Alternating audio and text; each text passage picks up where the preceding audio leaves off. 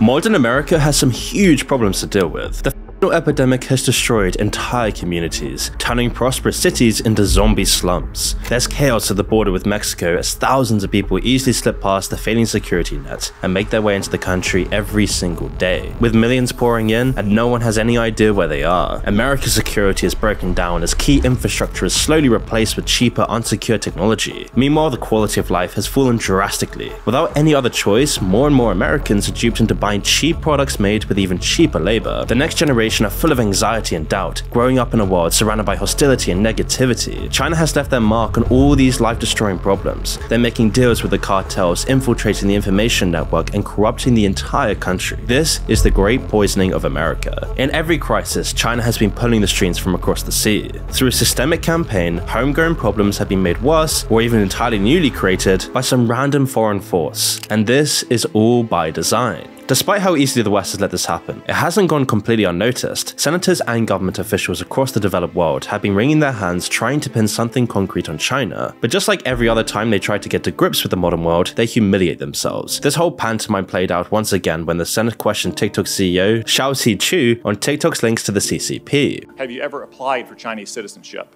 Senator, I served my nation in Singapore. No, I did not. Have you ever been a member of the Chinese Communist Party?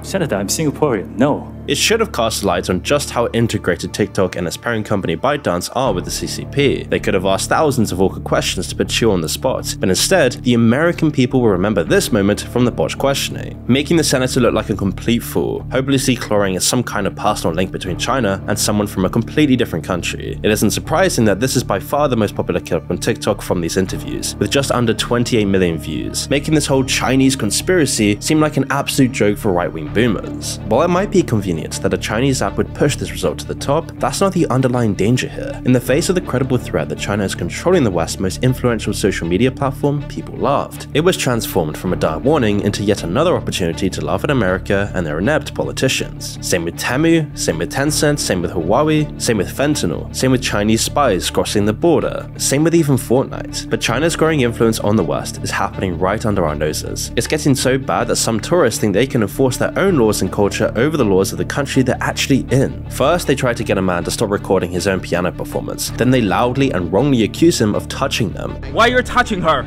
Stop touching her! Escalating this whole situation and trying to make him seem like a creep, or because they want to enforce China's strict censorship laws in the UK. And as many suggested, these people may possibly have been Chinese spies, as MI6 is currently investigating this. I mean, when you analyze the things they do and their reactions in this situation, it becomes clear they're following the classic CCP playbook. They begin by assuming their laws apply in other countries, and try to push their own values onto another culture. They clearly feel entitled to Western freedoms while still applying Chinese laws and waving Chinese flags. When they get pushed back, they respond with escalation and they derail the situation. Why are you discriminating a different country? Why are you discriminating a different country? That's why immediately they start shouting, "Don't touch her," when they see they aren't winning the current arguments. It's all about not even acknowledging the other point of view, whilst derailing the conversation to distract from China's many flaws and abuses. Their aggressively amateur attempts at these tactics mirror what you constantly see online if you know what to look for. The so-called 50-cent party is what people online call China's army of trolls. They post incessantly, either reinforcing CCP ideology or directing people away from the embarrassing truth. It's pretty hard for the average person to figure out when they're reading one of these posts. Think of how many different people's opinions you read online in just 10 minutes of scrolling. Then there are the real people getting duped and spreading propaganda without even realizing it. It all blends into itself, making it very hard to track. There hasn't been nearly enough research on this, but one study estimates that the CCP's army of propagandists make nearly 450 million posts a year. In a campaign of whitewashing, they flood the internet with distractions and other discussion whenever they need to cover something up and reduce its impact. You're not just imagining it, and the fact that barely anyone has even heard of this is proof that it's working. And so as we go on, you'll see all the different ways that the CCP has been poisoning the culture of the West. One example of the CCP's infiltration practices is their presence in Western universities. In the UK and across the West, the CCP has set up the Confucius Institute, a kind of state-sponsored organization which they say is designed to promote Chinese values and support Chinese citizens working in education abroad. What it really is, though, is a means of controlling their own citizens when they go to foreign countries. Tons of Chinese students go to the West for an education. The fees their parents pay will keep a large proportion of Western universities afloat. And for Chinese students, they come to get an education outside of the hands of the CCP. CCP. For this influx of people and cash, the universities have given the Confucius Institutes free rein over managing the staff, and with this power as revealed by the report conducted in the UK, they control who teaches these Chinese students. Any Chinese teachers applying to these universities are subject to intense background checks and controls. If they don't seem patriotic enough to China or don't fit in with the CCP's values, then they don't get hired even in America. It means that in their few years away from the CCP, China can keep their wealthy and highly educated young people indoctrinated and compliant. A sickening detail is that the UK government was funding these institutes on top of the $10 billion that China spends until very recently. That means Western citizens were having their own tax money used to fund the CCP's thought control machine in universities. And this is just one example of how far the CCP has gone to control discourse and extend that reach into the West, and how stupid the West has been to allow all of this to happen and inadvertently promote it. But if China has the power to indoctrinate people in an entirely different country with the help of Western governments, how deep does their influence really go? Well, as we'll explore today, Xi Jinping's China has spent the last decade strengthening their grip on the West and slowly poisoning us as they turn in the direction of conquering more of the world and becoming the major superpower in the long run. This is the story of how China has been actively poisoning America and the West for the last 10 years, and how they've gotten away with it. And finally, where the future is headed. China's People Liberation Army will intensify its troops training and enhance its combat readiness as they are determined to fight against any movement of Taiwan's independence. Taiwan says 28 Chinese warplanes, including fighter jets and nuclear-capable bombers, crossed into its airspace. As the tension between Taiwan and China is growing, top military analysts warn that an invasion could cost many American lives. All around the world, we're seeing global conflicts hike up prices and make the economy more and more unstable. And you can take a wild guess as to who will be most affected. By this summer, JP Morgan strategists expect 99% of Americans to be worse off financially than they were pre-pandemic. But fortunately for you, the lucky 1%'s best kept investing secret is out. It's about diversifying your investments with alternative assets like fine art. These are extremely valuable assets, and unlike a publicly traded company, that value is less likely to be affected by current events. Which is why it isn't just billionaires collecting it. The world's biggest banks have done it for centuries. Years ago, it would take millions of dollars in art market connections to invest in art, but thousands of savvy investors have been growing their savings thanks to our sponsors and Masterworks. Masterworks is an award-winning company that allows you to invest in art from the comfort of your own home, and these aren't some amateurs. They've got some of the biggest names in the business: Picasso, Banksy, Coors, Basquiat. Offerings this popular have sold out within the hour, but you can skip the line and start investing today. Just use the special link in the description below. During a recent interview with Tucker Carlson, Russia's President Vladimir Putin made a chilling statement. The West, he warned, is in decline. Now, it's not really a surprise to most of us at this point, but at the same time, he noted the obvious. China is rising in the background, with Putin even referring to China's leader Xi Jinping as his friend. We, together with my colleague and friend President Xi Jinping, set the goal to reach $200 billion in mutual trade with China this year. We have exceeded this level, he said. As China's General Administration of Customs recently noted, bilateral trade with Russia has risen 26.3% in 2023, hitting a record high of $240 billion, even during the war. Moreover, China's exports also grew by 46.9%, reaching $110 billion, with imports also increasing by 12.7%, which equates to about $130 billion. Thinking about this for a second, virtually all powerful Western countries, NATO, the majority of the world has completely shunned Russia, and yet Russia is arguably thriving right now. It became clear with Tucker Carlson showing that going to Moscow is like taking a red pill from an American perspective. So we're going to try and buy what a family of four would buy every week, and we're going to see what the selection is, and we're going to see what it costs. I went from amused to legitimately angry. So we were guessing what this would cost. Everybody hears from the United States buys groceries, and we didn't pay any attention to costs as we were just putting in the cart what we would actually eat over a week. And we all came in around $400, about $400. It was $104 US here.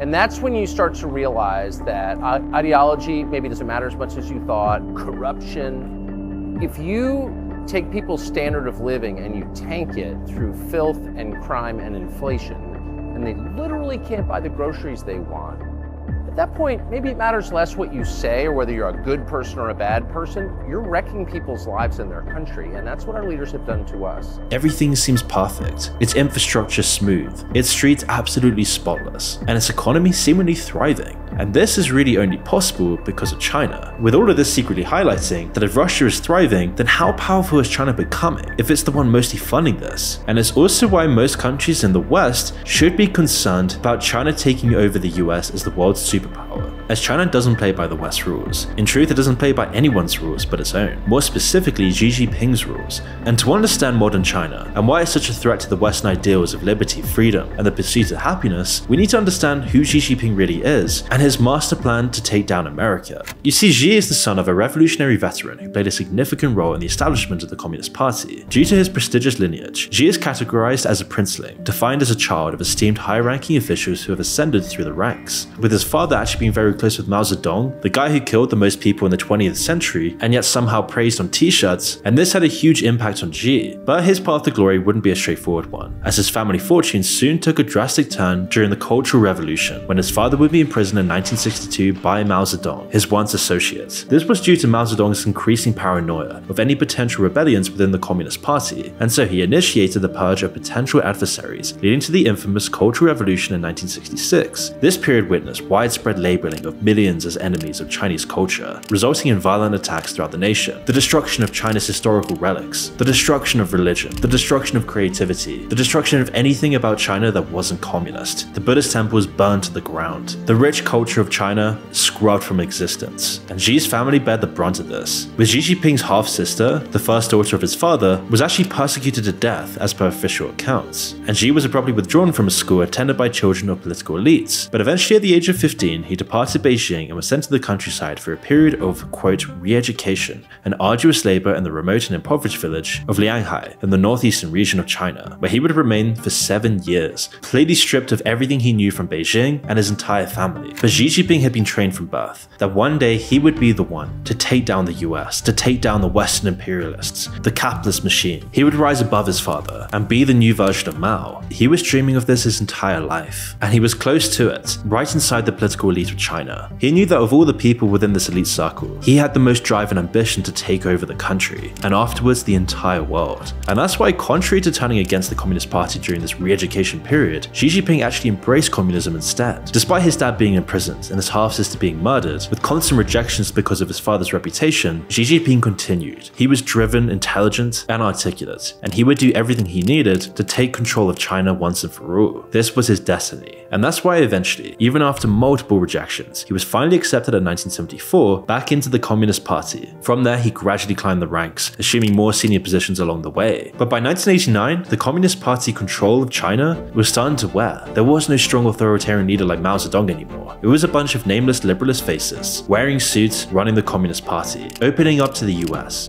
The United States of America and the People's Republic of China have agreed to recognize each other and to establish diplomatic relations as of January the 1st, 1979. Welcoming in US presidents, becoming the world's sweatshop. And because of this, China as a whole became more liberal. It started opening up, and people across China were now demanding more political freedom, just like the rest of the world was now seeing, ultimately erupting in Beijing's Tiananmen Square. And by this point, Xi Jinping was already solidified in the Communist Party. He was horrified by these people protesting for their own individualist rights. He wanted a collectivist whole, an entire nation controlled by one single entity, all working to communist ideals, just like Mao Zedong had envisioned. But this was a time of people rejecting Mao Zedong. People hated the Cultural Revolution and the fact that they were so restricted in their country. Xi Jinping was horrified by this. They were traitors to the country and the communist utopia China was working towards. And so he took immediate action along with other party officials to contain the dramatic demonstrations. The protests, which reflected the division within the Communist Party and the subsequent violent crackdown, have been effectively erased from China's official records and history books. They do everything to scrub this event. The country even lost the opportunity to host the 2000 Olympics due to the human rights abuses that occurred during Tiananmen Square, because the number of casualties during the crackdown is estimated to be up to thousands of people, thousands of lives trampled on. It was noontime today in the center of Beijing when a man walked to the middle of the Avenue of Eternal Peace, which as it happened was already occupied. He walked to the middle and stood there. The man was alone, the tank was not.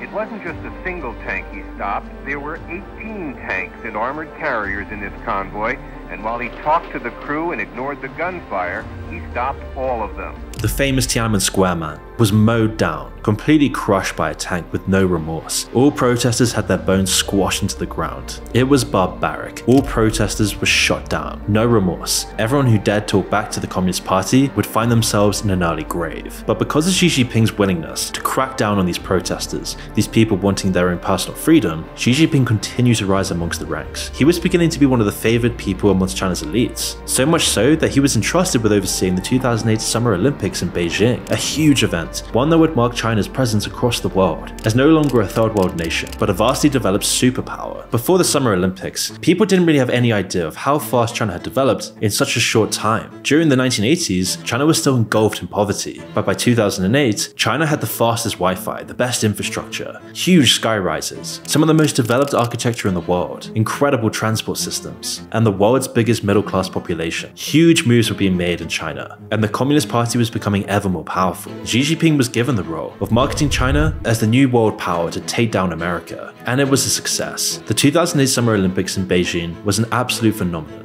I think the top line, quite simply, is that the Beijing Games look set to be the biggest broadcast event in Olympic history. It's one of the most memorable Olympics in world history. It was completely spectacular. Everything went to plan. It was where people like Usain Bolt would make their own name. And soon after, foreign direct investment flooded China. Everybody wanted to invest in this rising country. Opportunity was everywhere. And China's GDP growth was the fastest the 21st century has ever seen. And one man stood amongst them all within China, Xi Jinping, the man who orchestrated this Olympics.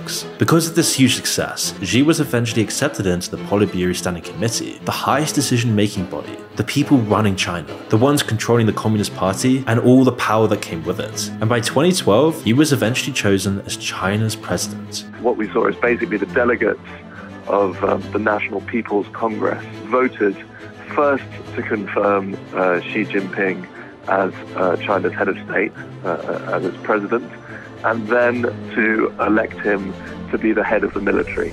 Now, how does any of this relate to the West today? How does it relate to the border crisis, the fentanyl crisis, Temu, TikTok, Clash of Clans, or any of this stuff? And why does it even matter at all? Who cares about Gen Z TikTokers vaping? Well, this might all sound like the same story as you'd hear with any politician around the world. A guy coming from the elite rising up to take power of a country. But the story of Xi matters a lot, as it explains why the world is becoming more depressed, drug addicted, and exposed like never before, and ultimately explains why we're finding ourselves on the precipice of a third world war. The United States is worried about conflict with Russia, China, Iran.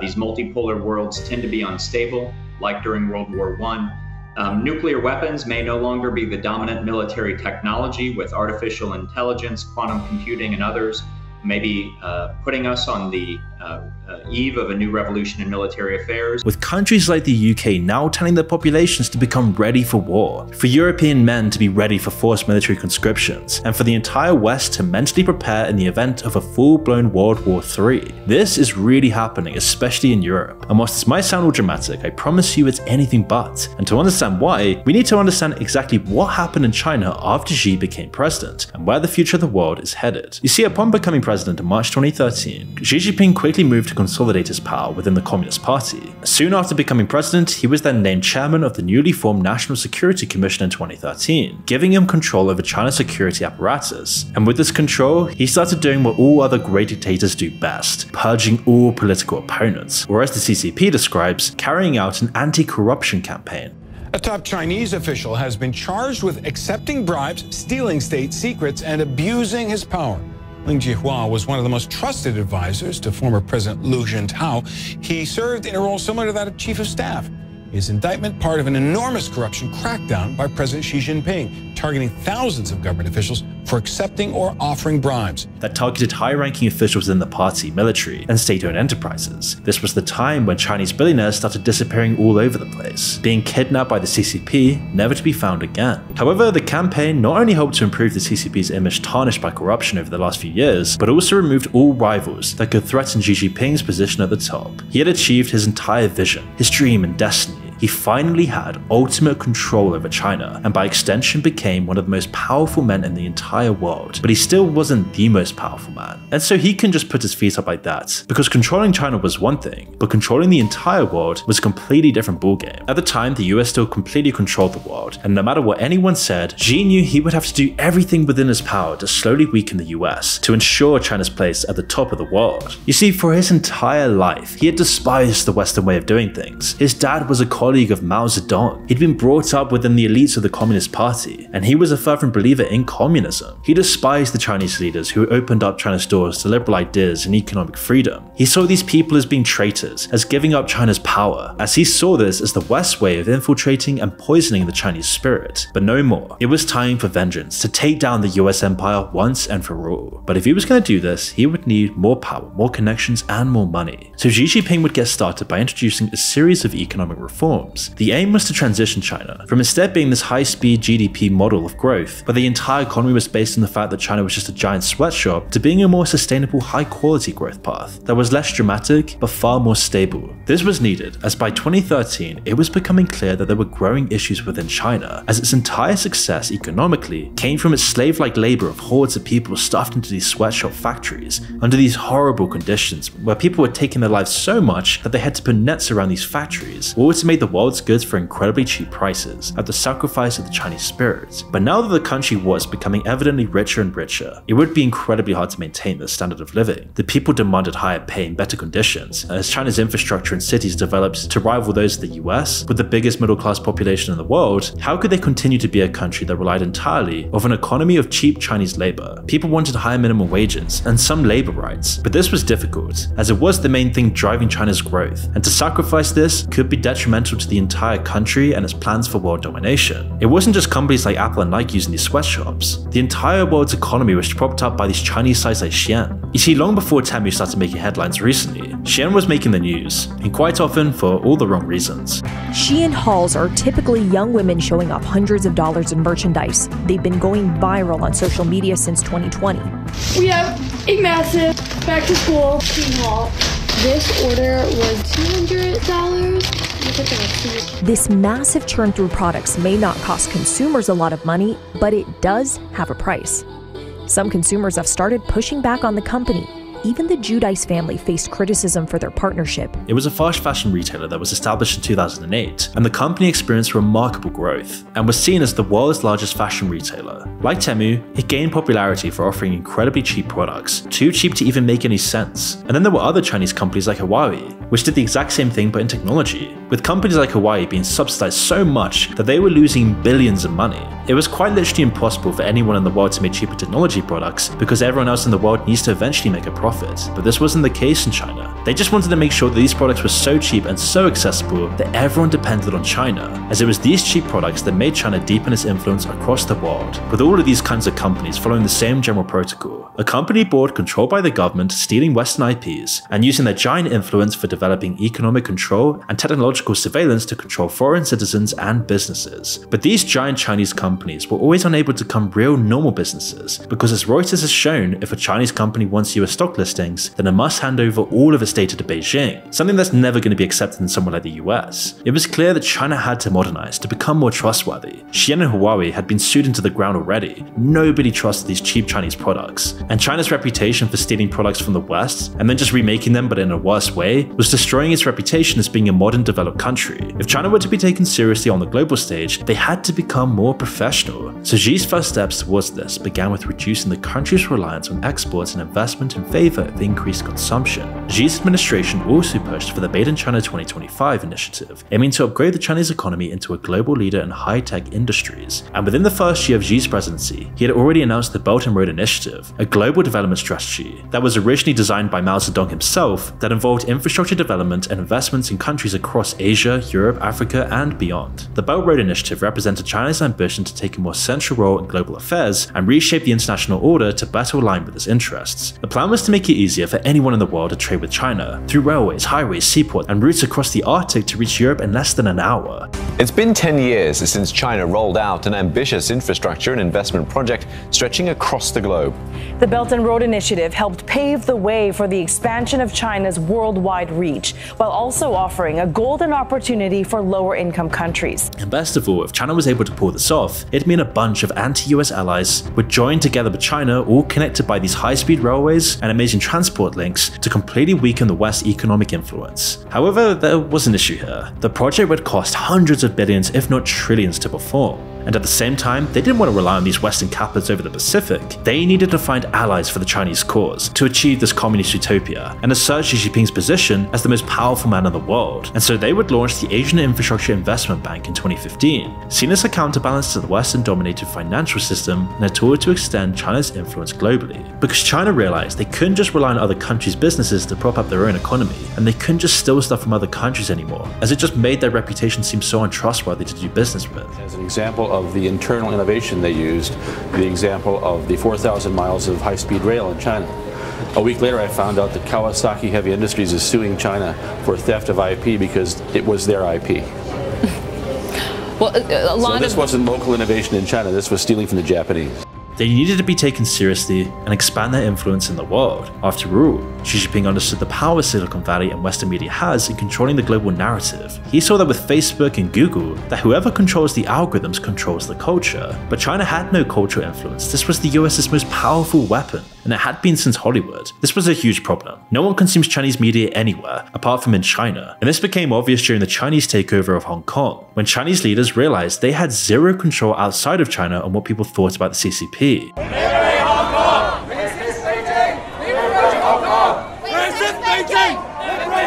More as they did create laws, making it illegal to criticize the CCP even if you're abroad, this obviously wouldn't do anything. As soon as the CCP invaded Hong Kong, protests sparked all over the world in support of Hong Kong's fight against the CCP's oppression, making this once democratic nation a communist dystopian nation.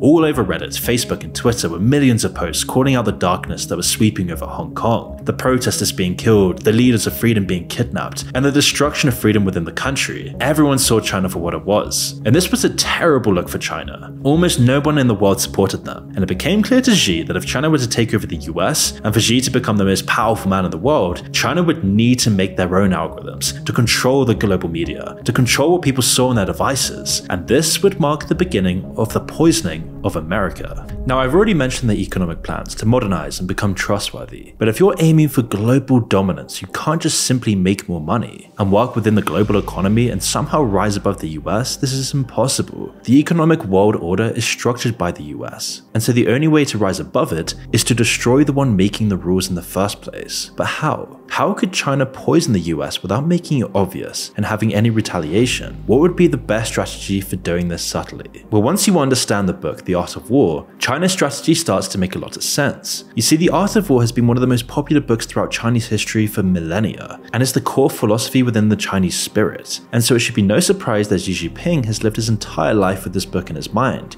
He was raised with it. It came down from Mao Zedong through to his dad, throughout all of the Communist Party, and he used it to also get to the top of the Chinese political system. And by 2013, now firmly in power, he was starting to use this against the world. The concept of weakening the enemy without engaging in direct combat is a hallmark of Sun Tzu's The Art of War. It's an ancient Chinese book that hugely influenced both Mao Zedong and Xi Jinping. And one of Xi Jinping's favorite lines in The Art of War was, quote, "The supreme art of war is to subdue the enemy without fighting," which completely encapsulates China's current ambition to destroy the US, undermining the enemy's ability to wage war, thus avoiding the cost and destruction inherent in battle. Or in other words, poisoning the enemy so much over time that they can't even put up a strong fight against you, allowing you to take over without any bloodshed. The other key components of The Art of War are so eerily parallel to what Xi Jinping is doing right now that it's almost impossible to ignore this current strategy being used against America. Which is why throughout this video, you'll notice these key points in The Art of War keep coming up again and again. because this is the framework for China to poison America. So here are the key points to remember. 1. Deception is critical to the art of war according to Sun Tzu. Misleading the enemy about one's intentions, capabilities, and movements can sow confusion, disarray, and lead to poor decision making and expose vulnerabilities without the need for physical confrontation. 2. Psychological warfare. Targeting the enemy's morale and psychological state is a hugely effective strategy through misinformation, propaganda, perhaps drugs, and other psychological tactics, which makes it very possible to weaken the enemy's resolve, induce fear, and create internal conflict. 3. Strategic flexibility. Being unpredictable and adaptive allows for the exploitation of the enemy's weaknesses.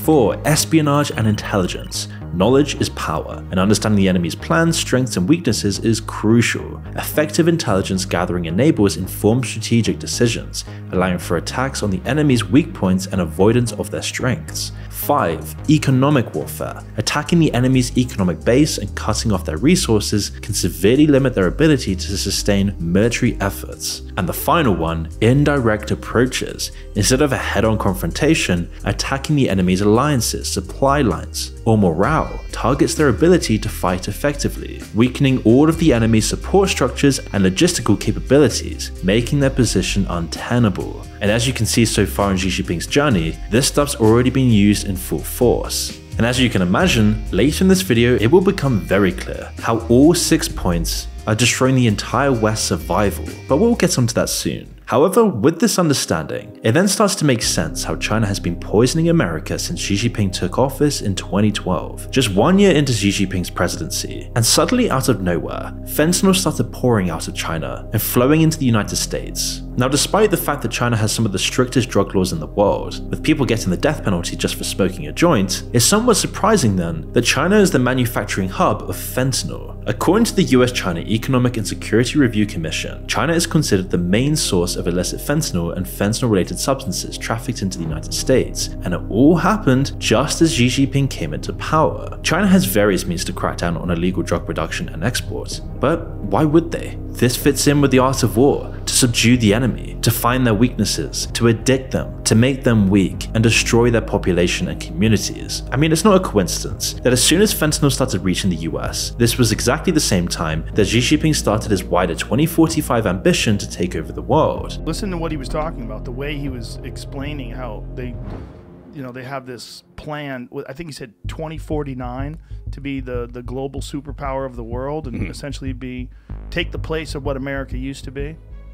Yeah, they do it their way. And they do it their way, which means we're going to bypass all the costs and the heavy lift of research and development over the years, and we're just going to steal everything. Yeah. And they've been doing it for decades. Rather than directly shipping drugs from China to the US, Chinese drug traffickers have established strong alliances with Mexican drug cartels and set up their own laboratories to make fentanyl within Mexico and ship it directly over the border. Reports by the US government reveals that Chinese traffickers have shifted their focus from manufacturing finished fentanyl to exporting necessary ingredients to Mexican cartels, who then produce illicit fentanyl and distribute the final product. This entire fentanyl crisis has been manufactured by China, which is why the CCP refuses to cooperate with the US when it comes to this stuff. And you see, most of this fentanyl coming into the US is going through shipping ports. And interestingly enough, Chinese companies, which are partly run by the CCP and have very strong connections to Beijing, have made significant investments in various Mexican ports. What a random thing to invest in. In fact, in 2015, Chinese investors entered into an agreement to construct a new port in Nayarit, a state south of Sinaloa, the hub of cartels in Mexico. And it turned out when the US imposed sanctions on 4 of the key guys importing fentanyl into the US, the main way they were smuggling in fentanyl was through a Chinese harbor, a subsidiary of the state-owned China Communications Construction Company, with all these Chinese-run ports playing a huge role in facilitating the fentanyl epidemic throughout America. I mean, ask yourself this, why did this fentanyl epidemic only happen during this period of Chinese global ambition under Xi? Why is there no other major country going through a fentanyl crisis? Why is America seeing a zombie-like apocalypse on its streets in Kensington, Philadelphia, or in the Tenderloin area of San Francisco? And why doesn't this happen in China? And of course, it isn't just fentanyl here. In fact, there's a whole array of substances slowly poisoning America without us even noticing where it came from. I mean vaping. This has just taken over the US recently. It's part of the high school experience now. And where do 90% of the world's vaping devices come from? China. And it just so happens this coincides with Xi's rise to power. It's getting so bad in the US that almost everywhere you go, you now see people vaping. Many of these people are young kids. Representative Dan Newhouse raised concerns about the widespread availability of illegal Chinese manufactured flavored disposable vaping products, where he highlighted the fact that many of these products are produced in unregulated facilities and may contain the aforementioned fentanyl, posing a significant threat to the health and well-being of American children. In fact, half of American kids who try vaping become addicted to it, and more than 2 million kids in middle school and high school are regular vapors. Another way the CCP has achieved this is through the manufacture of counterfeit THC vape pens. As America started legalizing all throughout the 2010s, China wanted to tap into this market. And of course, they weren't making this for the Chinese market. Over the mid to late 2010s, the THC vapes that came out of nowhere immediately dominated the market, taking the US by storm. Sales skyrocketed across the US as cannabis legalization took hold of America, with a study showing that by 2018, around 35% of young cannabis users were vaping it. It was easy for China's black market to adapt to the growing demand. Using the same routes they had created for fentanyl precursors and other illicit goods, they could ship tons and tons of illicit THC vapes to the US and beyond. Despite the wave of legislation, it was a tempting offer for the US customers. You could get THC vapes that look the same, work the same, and got you just as high, all for a much lower price. Little did people know, they weren't going to be paying with their wallets. With no outside regulation or interference from the Chinese authorities, illicit vape manufacturers were free to cut corners whilst making THC vapes, regardless of how dangerous it truly was. One was by using cheap but toxic chemicals in the manufacturing process, chemicals like vitamin E, acetate, now known to cause cancers and extreme lung damage, popcorn lungs, and a whole host of other issues, and this chemical was then stuffed into these illicit vapes. And that's why a few years later in 2019, and studies came out showing that 50% of THC vapes contain the hazardous substance, with later studies also confirming that was behind a string of deaths linked to these THC vapes. Many users saw weed as a healthy alternative to alcohol. Little did they realize, they were inhaling some of the most carcinogenous substances out there. One 15-year-old caught up in the epidemic had lungs like those of a 70-year-old. The media picked up the story in a big wave, and people got a lot more wary of cheap Chinese vapes. But this young man's lung damage was likely caused by vaping flavored THC-containing products. Meanwhile, vaping-related injuries in the US number more than 2,200, with 47 deaths. THC vapes fell by 15% in just the first week after the scandal, but the Chinese manufacturers didn't need to be worried for long. As THC vapes lost their profitability, they realized they could easily make these fake nicotine vapes instead. The switchover nearly coincided with a massive rise in the use of disposable vapes across the West. The US ban on flavored jewel pods left disposable vapes untouched, when combined with their convenience and accessibility for young children, and you can see why they took off. In the US, disposable vape sales rose from under a quarter of the market in 2020 to over half of it by 2022. Western brands like Elf Bar and Lost Mary laid the groundwork of recognizable products with bright packaging and kid-friendly flavors. All the Chinese manufacturers had to do was copy the blueprints, switch out the parts with much cheaper versions, and watch the money roll in. It helped that most of the Western companies were doing their manufacturing in China anyway. While their legitimate factories might follow proper safety protocols, it didn't stop them from sending the blueprints and designs over to other, less reputable factories. The kinds of factories where footage like this was recorded.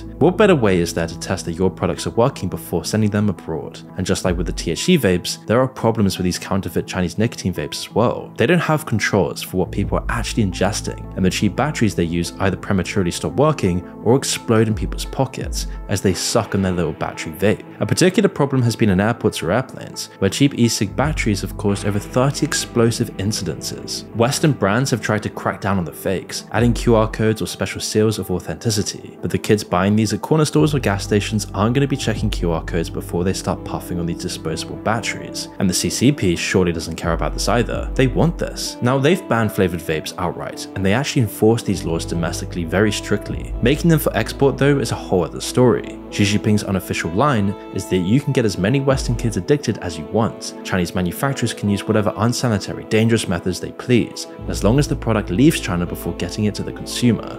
Of course, China is aware of the dangers and potential fatality associated with flavored disposable vape pens, and so in response, China seemed to work with the US and actually impose strict regulations on the production and sale of these products within its borders. However, these regulations don't extend to the products manufactured and sold by China in the US and other countries. As a result, almost no one really knows the chemicals, toxins, and nicotine levels present in these products that are poisoning American children, leaving most people completely uninformed about what their kids are actually inhaling. As Marco Rubio recently pointed out, when it comes to addressing the Chinese elephant in the room, the US continues to fail in a dramatic manner. In a letter to the FDA, he wrote, quote, "Law-abiding American companies wait years, spend millions of dollars, and comply with strict restrictions on flavors and marketing in order to gain FDA approval for their products. Meanwhile, Chinese government-run companies are sending shipping containers full of illegal e-cigarettes into our country every day, right under the nose of the FDA and US Customs and Border Protection. The FDA's attempts at enforcement have proven totally inadequate." And he's right, and there's a reason for this happening. And no one seems to see the 4D chess game that China is playing with the West, as it's all part of Xi Jinping's slow plan to poison America. But when Xi Jinping is seen having pints of beer with world leaders, it seems like this would just be an accident, just a result of China being the world's manufacturer. Surely if you're a huge country like China, you just ship anything that people want. Well, if only that were true, because it doesn't stop there. This is just the tip of the iceberg, as in the following years, the consequences of this would become far more dramatic. This is just the first layer of the poisoning of America. Now that we can see the dramatic changes that happened in the following 3 years of Xi becoming president, we can then understand how the CCP was able to hijack social media algorithms to their favor. This will be one of the most important things I've ever spoken about on the channel, so pay very close attention. In 2010, the internet was changing, and China's growing middle class saw a huge rise in people using mobile phones and the internet, marking a huge change in how Chinese consumers access online services. This is when a huge amount of Chinese people started adopting phones, with many Chinese users opting for smartphones as their primary internet device over traditional computers. Increasingly, Xi Jinping saw that China could never let foreign Silicon Valley companies dominate the tech industry. He thought that China was already way too open to the West, and if Silicon Valley put its tentacles into China, it could take down the entire CCP ideology and spark revolution across the country. The CCP was already aware of the power of Hollywood in manipulating the Chinese public into adopting Western ideals, which is why the CCP enforced a law in which Chinese censors would hand select a limited number of foreign movies to be watched every year, forcing big Hollywood companies like Disney to pander to Chinese audiences and appease the Chinese censors to get into the Chinese market. And this had been working great so far. For the most part, the CCP had no real backlash since Tiananmen Square. Nobody consumed anything that the government didn't allow. Brad Pitt starring in the 1997 film 7 Years in Tibet, another country that China has conquered. And being in that film landed Brad Pitt in very hot water with Chinese authorities. They essentially banned Brad Pitt and his film from China for years and years. However, if the West was able to freely influence the Chinese population with their culture, especially through things like Facebook and YouTube, it could then destroy the CCP's control in a matter of years, foiling Xi Jinping's plans for world domination. Because as I mentioned earlier, whoever controls the algorithms picks the president, and social media is an existential threat to the entire existence of the Chinese government if it isn't controlled by the CCP. So at first, Xi Jinping knew that before trying to control the algorithms of the West and manipulate the US population, they had to perfect social media control on their own population to begin with. And what better tool to do this with than the Chinese mega corporation Tencent? Now, most people have never heard the name Tencent before, and yet it's one of the most powerful companies in the world right now, and one of the CCP's greatest weapons. They own everything. All the games you see like Clash of Clans, 8-Ball Pool, games like Fortnite, and social media sites like Discord and Reddit, and so much more, funding NBA games, and everything you can imagine. But before we get into what they control in the West today, we need to understand how they became so big in the first place. You see, Tencent got so big because it capitalized on China's regulatory environment to outmaneuver international competitors and cultivate a lucrative business model based on working hand in hand with the CCP to build up China's very own Silicon Valley, with huge subsidies, CCP members joining the Tencent board, and the Chinese company and the government becoming inseparable. It meant that China would always favor Tencent over any other company outside of China, making Tencent basically just an arm of the CCP. But with this, Tencent Tencent was able to aggressively scale up in just a matter of years, becoming a huge part of the daily lives of Chinese citizens. And one of the key ways they did this, not only through CCP subsidies and beneficial Chinese laws, but Tencent CEO Pony Ma had a very unconventional strategy. Instead of relying solely on Tencent's existing resources and capabilities as a CCP-run mega company, he decided that Tencent should essentially disrupt itself from within. To achieve this, he initiated the creation of not one, but 3 separate teams within the company, each tasked with developing a new mobile messaging application. This approach was designed to foster a sense of internal competition within the company, where Tencent's teams were set up to compete against each other, driving innovation and urgency between the company, whilst also collectively aiming to outpace any external foreign competition, meaning that no Silicon Valley competition could ever beat Tencent. It was quite literally impossible, because Tencent was constantly putting all of its resources and the CCPs into making new products and constantly innovating, always outdoing their current products with new separate businesses. Pony Ma thought it was better for Tencent to disrupt its own operations and potentially cannibalize its existing products than be caught off guard by external Western competition that could threaten the entire Chinese state's survival. And as it grew and grew, with more and more state funding, Tencent tried to copy existing apps like WhatsApp, as the CCP and Tencent saw that these free chat services were almost a vital daily part of everyone's lives. But these companies were free private companies, and with American laws, technically these companies couldn't read your messages, especially with WhatsApp being encrypted. But what if the CCP could create its own WhatsApp, but where they would read every single message sent through it, controlling the flow of all conversations taking place within China? So at first, Tencent actually tried to acquire WhatsApp for $10 billion. However, due to Pony Ma's back surgery that delayed negotiations, the acquisition never went through. And whilst this happened, Mark Zuckerberg swooped in and acquired WhatsApp for almost double the price. So Tencent would decide they would create their own version of WhatsApp, but for China. And this would lead to a key tool of the CCP, an app known as WeChat. As soon as WeChat was created, it would rapidly evolve, as it began to incorporate everything into the app. This wasn't just a knockoff version of WhatsApp. Tencent and the CCP's ambition for WeChat was to create an all-encompassing ecosystem that would not only allow people to message each other instantly, but also to have every single important app, things like Uber, social media, payments, banking, anything you can think of, all within one app. Most of these features were actually just copied from other people, but it was all lumped into one single app. And by 2012, WeChat's user base had already grown to 100 million users. It only took over a year for this to happen, and it highlighted Tencent's broader strategy of creating these central hubs that would control everything in a person's life. Which is why WeChat became dubbed the Everything app, as within just a few years, its user base would then reach 1.4 billion users, who dedicated an average of 4 hours daily to the app. No other app in history has done this before. Everybody in China was addicted to it. As with WeChat, all your conveniences were sorted. Your love life, social life, work life, taxi drivers, shopping, your bank, everything ran through this one centralized app, which sounds amazing. Why don't we have this in the West? Well, that is until you realize this was artificially created with a special hand from the CCP to control every aspect of the Chinese population's lives, where all messages are censored, all your online actions are monitored by the CCP, deleted content included. Xi Jinping saw how effective Tencent had become at controlling the Chinese, and now it was time to control the entire world in the same way. But how could they do this? Now they'd be going up against the Silicon Valley empire, and things wouldn't be so simple.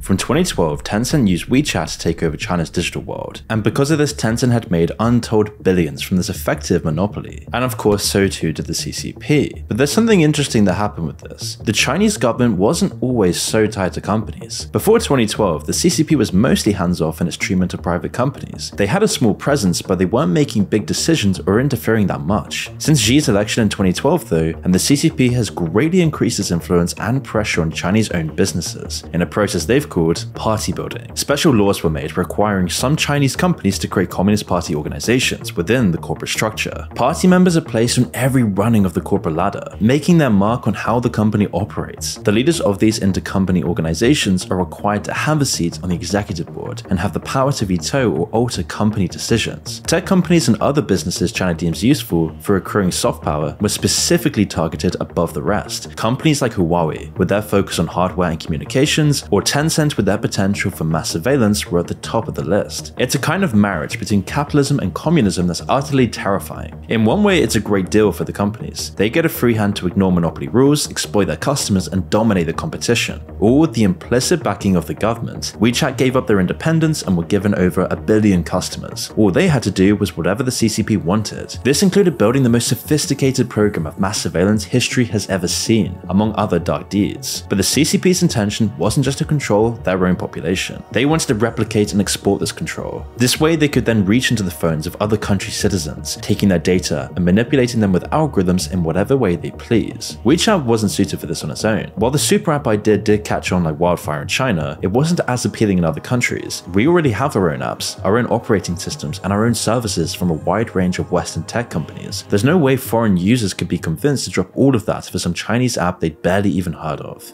That wasn't the end of Tencent's role in China's rise to power though. Their control of China's digital world gave the government unparalleled control over their people. They could root out dissension and talk of freedom or government abuses on a truly national scale. Every person became their own informant, filling China's data servers with proof of their own disloyalty if they ever expressed it. Even while Tencent were busy taking over the country, they were also setting up the censorship machine and banning accounts that could rock the boat. In 2014, the CCP announced a month-long purge of all illegal and harmful information online, particularly targeting WeChat and other instant messaging apps. Major accounts which kept track of politics and news got banned, without any warning or the opportunity to appeal, as of course Xi Jinping couldn't allow any message other than the party line. What was much more invasive on individual people's freedoms though was a policy of scanning private messages between people. A year earlier, a Tibetan monk had been arrested for being in a group chat that organized the celebration of the Dalai Lama's birthday. But by 2016, WeChat had started openly censoring private messages between people.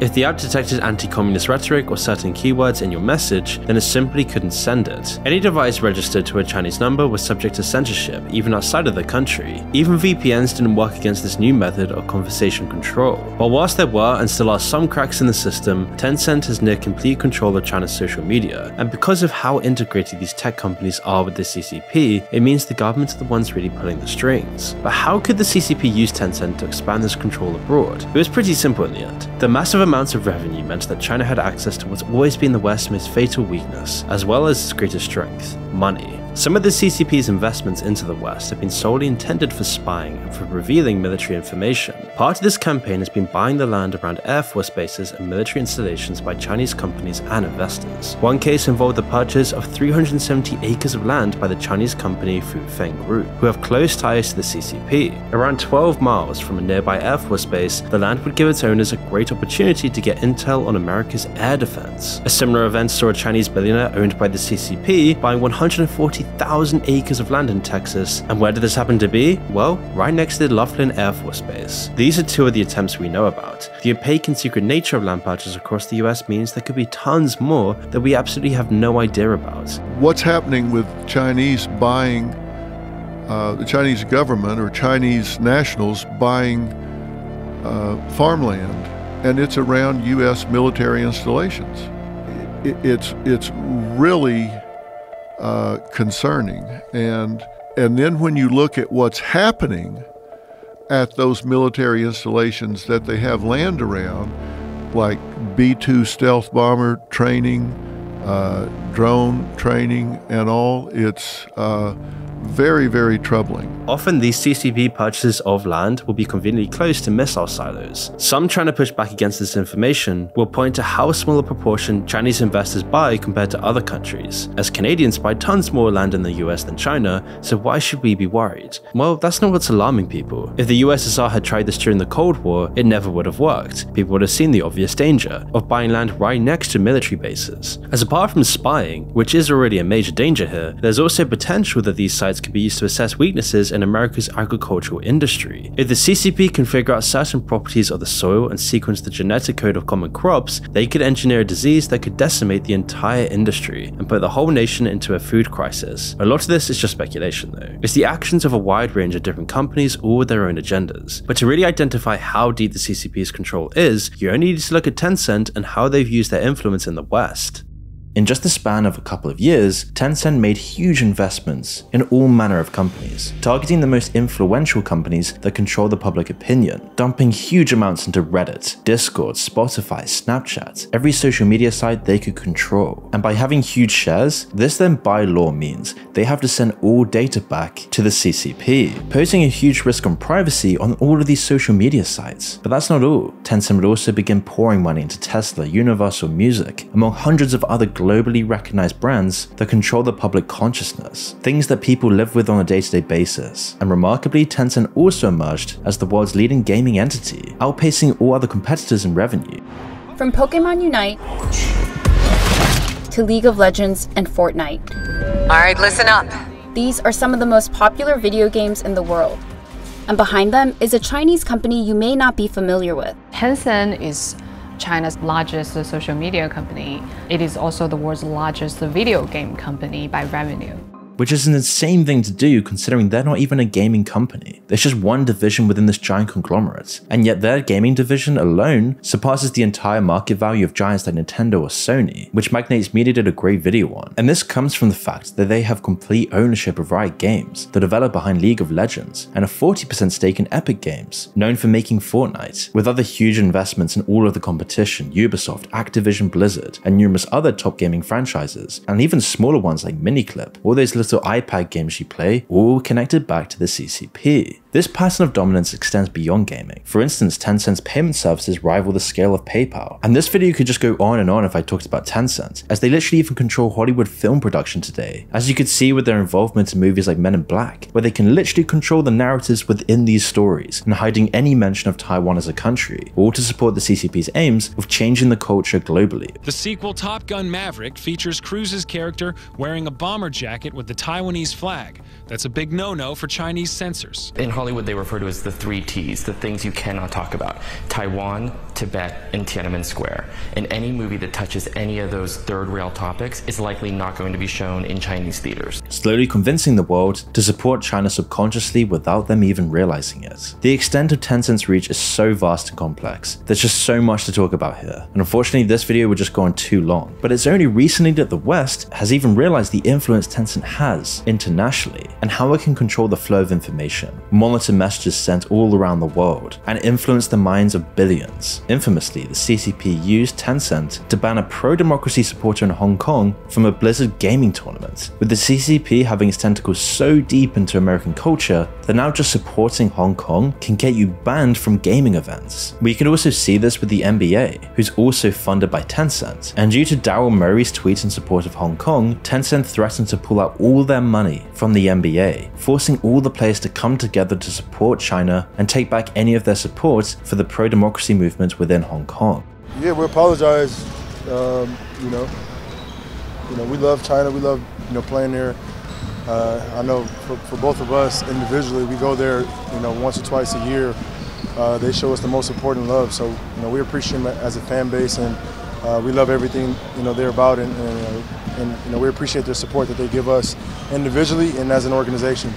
But why does this matter? All of Tencent and therefore the CCP's ownership of Western companies and Western institutions gives them unprecedented leverage. They can use it to silence dissenters and punish people who speak out against them whenever and wherever they see fit. It doesn't matter if you're an employee or a CEO, an esports commentator or an NBA manager, China's reach extends to you as well. But this kind of control generates headlines, exposure and controversy. The general atmosphere of silence and fear of speaking out helps, but when people break it like they have in the past, it can get messy. What would be far better and more effective is to subtly push and influence people from afar, without them even knowing you're doing it. The carrot is more effective than the stick. In other words, banning certain words on WeChat might be necessary, but it's far better for the CCP if they don't need to. WeChat's most effective tools of censorship are algorithmic. People never see the alternative and the protest because they aren't visible. Meanwhile, people can broadcast whatever opinions they like as long as their message doesn't reach anyone else. To do this, the CCP would need a different app from WeChat. For reasons we've already discussed, it wasn't going to succeed in the Western market, or really anywhere that China doesn't already have great influence. They needed a new platform, which they could manipulate and twist to whatever purpose they liked, something which younger generations would buy into and get all of their information from. If the CCP was in control of such an app, it would give them a backdoor into billions of phones and devices around the world. They'd be able to subtly alter the opinions and worldviews of its users. They could even spread their own propaganda and messages, undermining the social fabric of foreign nations, all while strengthening their own people. And the answer came in 2016 in the form of a fast-growing social media app called Douyin in China, created by another CCP-owned tech company called ByteDance. Improving on what made Vine so popular in the mid-2010s, Douyin gave users a platform to create, edit, and share short-form videos. It was a formula that had worked in another Chinese app called Musical.ly, which had crossed the Pacific and found an audience in the US, especially when all these Vine stars like Jay Paul and Logan Paul were taking off. Musical.ly had an incredibly simplistic and intuitive user interface design, combined with an advanced algorithm that drew people in and rarely lost their attention. But back at home, and Douyin was growing rapidly, and this time it would be better, more controlled, and more addictive than anything anyone had ever seen before. And so in just a year after creating it, ByteDance had grown Douyin's user base from nothing to 100 million users. But how did they do it? Douyin's growth in China had been pushed to new heights by a specific marketing scheme focused on young girls and women. These users were encouraged to post videos lip-syncing and dancing along to popular songs. It was the creation of a whole new genre of addictive online videos. They were full of energy, drawing people in with attractive people dancing to pop music, all enhanced with flashy editing. It was perfect for targeting a very young audience. But what began as fun, innocent videos soon turned into a competition over looks and status. The best looking and most skilled dancers were the ones who got picked up by the algorithm, turning these random people into stars overnight. Word spread and millions were trying their hand at instant success and fame online. You could just upload a few videos and in a matter of months be a megastar. Soon all these names popped up. It wasn't long before the CCP realized the potential of this and how it could take over the international market and be a true competitor to Silicon Valley-owned social media companies. While the CCP wasn't too keen on its effects on young people in China, they did see how effective it was in controlling them. Even in a far more restricted culture than the West, the app was incredibly fast spreading. If the Chinese people were this enthralled with the app, then what would be the effect on a far less socially conservative audience by Westerners? Well, by the end of 2017, the CCP was eager to find out. A clone of Douyin was created and changed for the foreign market. Its name was TikTok. You all know by now what TikTok is. Over 900 million people across the world use the app every single day. In a way, TikTok has taken on some of the same characteristics that made WeChat so popular. As it's grown, ByteDance has released more and more features to round out that experience. Now you can shop through it, connect with your friends, and create a whole digital life and persona through it. What a surprise. Every day it becomes more embedded in culture and more irreplaceable to its users. It means that ByteDance has become a massive company that will soon be able to rival the Western tech giants like Google and Meta. Of course, that's not China's true intentions with the app. It doesn't hurt if it makes them billions of dollars, of course, but Xi Jinping had something else in mind when he put the whole weight of the CCP behind it. He saw TikTok as a weapon, the crown jewel in his plans for cognitive warfare. So let's explore what he has in mind for TikTok and how it can be weaponized on a societal level and just how dangerous this app truly is. But first, what's cognitive warfare? As different technologies have improved over history, new battlefields and theaters of war have emerged with them. It wasn't long after the invention of sailing that warfare took to the seas. At the turn of the 20th century, the invention of aircraft brought war to the skies. And the most recent of these technological leaps has been the rise of the internet. Obviously, you can't hurt people directly with it. Nobody's ever died because they got a computer virus. But what you can do is influence society's cultures, people's minds on a huge scale. Over history, battles and entire wars have been done this way, by destroying the enemy's morale. This is the key point of the art of war, Xi Jinping's handbook. If one side thought they were gonna lose, then they usually would. Before, warring parties would try and influence each other through fear or posters or word of mouth. And comparing these methods to the internet is like comparing a hand grenade to an atomic bomb.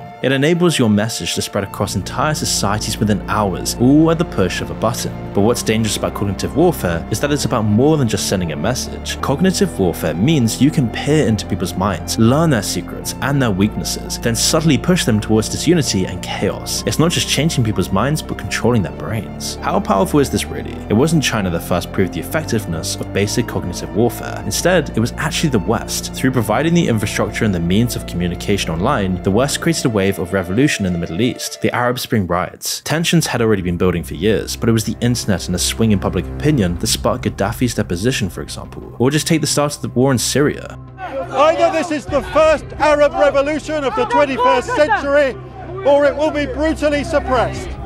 Tense new beginnings for Tunisia, its Arab neighbours nervous of how revolutionary feelings could spread. Mubarak deposed. Egypt's 18-day revolution defies all expectation. Rarely can a military takeover have been greeted with such enthusiasm as it is on the streets of Cairo tonight. This was all unfolding as Xi was taking power in China, and he saw the internet and this primitive form of cognitive warfare play havoc on what's effectively an entire continent. Without a single soldier, the US and the West brought down regimes that had stood for decades. Divisions in these societies were exploited, gaps were widened, and people's ambitions for a brighter future only held to chaos and anarchy. But all of this was still child's play compared to what he had planned. He knew Western society was divided and split along ideological boundaries. If the CCP are masters of any craft, it's controlling the hearts and minds of their own people. Or if they could use these powers as a weapon as well. Well, this all came into the poisoning of America. By plunging the US and other Western nations into chaos, he can make them weaker, and if they were weaker, he could then push his imperialist aims for China further. His nation would be able to emerge from their century of shame and climb to the very top of the world stage, as long as the US didn't interfere. His aim was always fixed on an eventual war in the future. He instituted a campaign of reform for the military, and extra spending on the military. On his election day, Chinese defense spending was at around $145 billion for the year. 5 years later, and it's risen to $210 billion. But this number only counts the money spent on things like bombs, tanks, bullets, and missiles. China's true weapon of the future was poisoning the US through soft power. And at the front of this was TikTok, and the app would play a huge role in this new form of conflict. We're so interconnected with the world through our mobile phones today that studies now claim they're more likely an extension of our own minds than just a tool. Even Elon Musk says this. That your phone is already an extension of you. You're already a cyborg. You don't even, well, most people don't realize they are already a cyborg. In lots of ways, going through someone's phone data can tell you a lot more about them than they do. You get a mathematical picture of what they think about, what questions they ask, and how they spend their time. You can see the company they keep, what they're doing with their life, and where they fit into society. This only works because we've offloaded so many different cognitive processes onto our smartphones. We do it all the time for basic information and small things. There's no point working out complex sums yourself when you've got a calculator in your pocket. Snapchat can tell you someone else's birthday instead of you having to remember it. But even for much bigger issues, the internet can always tell you how to feel or what to think. You'll fall into certain online groups based on who you are, and they'll give you an oven-ready ideology and worldview. Millions of years of social evolution have made us naturally try to fit in and believe whatever we regularly hear and experience. If we're building our ideas and experiencing the world through our smartphones, then functionally, they're part of us now. In a lot of ways, it's a positive revolution in the human experience. Never before have we had access to so much knowledge so freely, but so many people putting parts of their brain into the digital world has its drawbacks. If your smartphone is unconsciously doing all of this thinking and reasoning for you, then it means your brain is vulnerable. All of these thoughts are being decided by forces outside of your control. The information that does come in is chosen by algorithms. Usually these algorithms are designed to trigger your emotions and keep you fixated for as long as possible. That's what makes tech companies the most money. But in TikTok's case, there's another layer of destructive intentions on top of that. It's worth remembering as we go through these hidden motives that TikTok is the #1 platform used by the next generation. 2/3 of teenagers use it, and probably far more than this, and even that proportion is still growing. They're also the generation that offloads the largest part of their brain online. It makes it the most influential social media site on what the future will look like. And some of what makes TikTok so destructive as a weapon is a byproduct of how it's structured to increase retention. After billions of dollars and decades spent on research, social media companies have found that information is the most addictive when it's delivered in short bursts. Short videos with simple messages and themes that don't outstay their welcome are what's best for this. It means that people using TikTok are bombarded with tons of different ideas and messages, all mashed up into one chaotic scroll session. If your algorithm repeats certain messages over and over again, they'll begin to unconsciously sink in and worm their way into people's worldviews. This is helped along by the way all of these different messages and pieces of information overload your brain. TikTok's particular tendency to do this is completely intentional. While scrolling, people might see 5 different posts, all advertising different problems of democracies and Western nations. They'll be about homelessness or drug use or corruption or any other controversial or embarrassing topic. This is the first phase of this kind of warfare. The more divided and just awful TikTok can make the West seem, the better. People will subconsciously carry all of these negative views of the world inside of them, and it will change how they actually experience life. An apathetic, divided, and confused population is much weaker overall. And within China, it's completely different. Unlike the US, where you see shaking asses, brain-dead takes, and just the most mind-numbing content imaginable, in China, you see people being praised for their high math scores, people building great feats of engineering, and people saluting the Chinese government, completely taking the Chinese generation and the US generation in two very different directions. And as the West direction gets weaker, it means China can dominate their own parts of the world more easily. They can get away with more human rights abuses and sweep more of their crimes under the rug because they control the flow of information that you're witnessing all of this stuff on. How would you know anything if they can censor anything? This is why TikTok works great as propaganda. It makes their authoritarian society seem much more attractive. On TikTok, you'll always see these random videos of Chongqing or Beijing or Shanghai, showing how beautiful, how clean, and how attractive these places truly are. But you never see this about the West. Same thing with the Hong Kong protests in China, all completely banned. Tiananmen Square, completely banned. The Uyghur genocide, completely banned. And because of these information blackouts, we don't hear what's really happening in China. We only hear the state's narrative. And inevitably, that ends up being the most biased view of all. Democracy and freedom ends up looking like a different name for anarchy, whilst dictatorship becomes the only viable way towards living in a peaceful society. And if China can then use this to install friendly dictatorships, they can then exert their influence on the world far more easily across the world. It's already happening. It isn't just because of TikTok, of course, but from 2021 to 2023, 9 more countries fell into the grips of authoritarian regimes, particularly with a high use of TikTok, within Africa specifically and Central Asia, the new battlegrounds where China is expanding its sphere of influence. It's looking like there are going to be a lot more dictatorships in our near future, but what's the reason behind all of these new regimes? Well, you could easily make a case that this is because of China's aggressive diplomacy and efforts to build their own bloc of allies. It doesn't matter what you do to your people, China is always eager to get involved. They could give you a massive loan to spend on a vanity project or some much needed infrastructure, and of course it all comes at a price. Often these loans become more exploitative than helpful, trapping countries in cycles of debts. This is happening all around the world right now. Any dictator who lets Huawei build his communications infrastructure shouldn't be surprised when he's not the only one spying on his people. You can see why Xi Jinping is happy to let his companies break international embargoes and do business with evil genocidal rulers.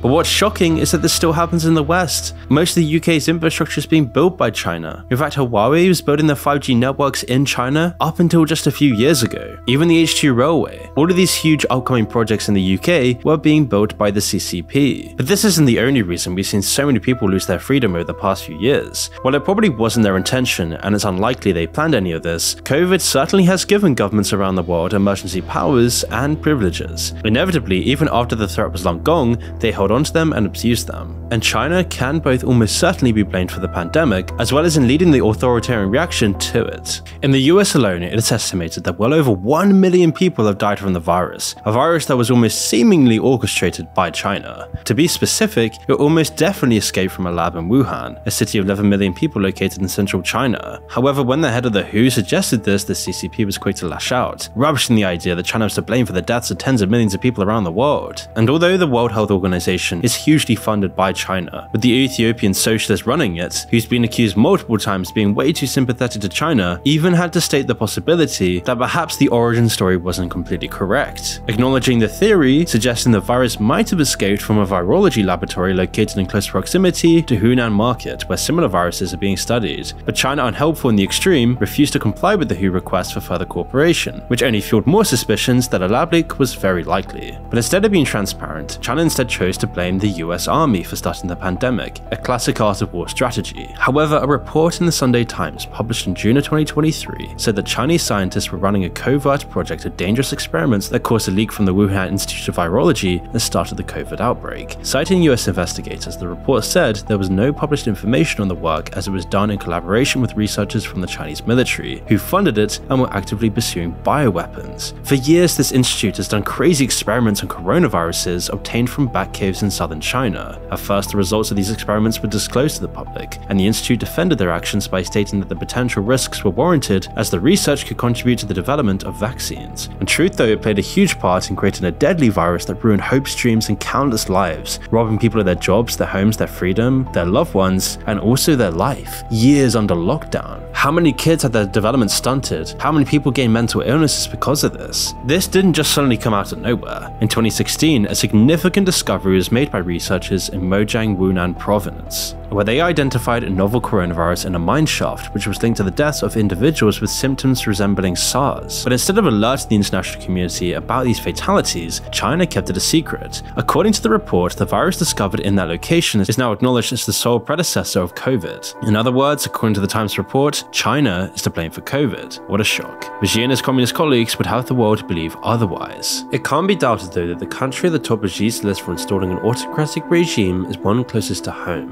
Now, throughout all of Chinese history, Taiwan has been part of the CCP's ideology to come under their control, with the CCP never seeing Taiwan as a separate country. This was due to the nationalist forces breaking away and solidifying the territory of Taiwan during the Chinese Revolution, making Taiwan a completely separate country, breaking away from the CCP. But to Mao Zedong and Xi Jinping alike, this has been an embarrassment, a shameful piece of history for China, and so they don't even admit that Taiwan is a country. All flags of Taiwan are banned, even in the US, where companies like Tencent force people to remove the Taiwanese flag or any mention of the country, even outside of China. And whilst the CCP has always wanted to conquer Taiwan, it's only been up until recently that it seems like China might actually be close to doing so, as Xi has been hinting at an invasion ever since he became president, because this all fits into the One China policy of Xi Jinping, making China the world's superpower, uniting all of the Chinese people. And yet this is impossible if Taiwan remains an independent country. Even today, Taiwan is officially known as the Republic of China, with both countries claiming to be the true China on the diplomatic stage. So if Xi Jinping was able to take over Taiwan once and for all, this would cement his name in Chinese history forever. At least that's how he sees it. Outside of symbolic reasons though, China does have one extremely important reason to take over the country, and that's due to their semiconductor industry. Taiwan makes up over half of the entire world's high-quality semiconductors. But what is semiconductors? Taiwan's incredibly complex, intricate machines are the only ones in the world capable of making the high-quality chips that go into everything from phones to ballistic missiles. Taking control of this would give Xi the technological monopoly that he craves. It would also give him real leverage over the rest of the world, and it would take away one of America's best tools for limiting China's power on the world stage. These are the reasons why he's focused nearly all of China's military development on an eventual invasion. His focus on missiles and the Navy are designed to prepare for an amphibious landing. So much so that in the last 10 years, Xi Jinping's made China's Navy the biggest in the world, even overtaking the US's. But it's not just that. China's Air Force today is constantly violating Taiwanese airspace, with the People's Liberation Army running practice drills for the inevitable invasion. On just one day alone in 2023, 103 Chinese fighter planes ignored Taiwanese airspace and flew around the island's coast, with the Chinese practicing landing on Taiwan and storming the presidential building with a replica model of the actual presidential building in Taiwan. It's plausible that for the last few years, Xi Jinping has been hoping to bully Taiwan into submission, but of course this isn't going to be enough. Everybody in NATO and the US is very aware that Taiwan can't be lost to China. Ukraine was already bad enough, but Taiwan might even be worse, because if China takes over Taiwan, China can then line up nukes all the way to Australia. It has huge control of the Red China Sea, giving China way more power in the Asian Pacific, and Taiwan will be unlikely to go without a fight. They don't want to become a Hong Kong. They don't want to lose their democracy. And so Taiwan has been building up their defenses for years, as they know the true threat that communism poses. But it is unlikely that a country with under 24 million people could fend off one with well over 1 billion. But as Biden and many other top US politicians are claiming, the US will interfere if China invades Taiwan. This is the biggest issue for China, that the West is stopping China taking over Taiwan. But if China could shift public opinion and weaken the US's resolve to fight, then they could invade without anyone doing anything about it. TikTok and the other tools of soft power give them the chance to do this. Once they're certain the US won't intervene, they'll get their plans for invasion ready. It's just another reason why TikTok, Tencent, and all of China's spying is such a huge issue. This crisis comes at a time when Chinese espionage in the US is at an all-time high,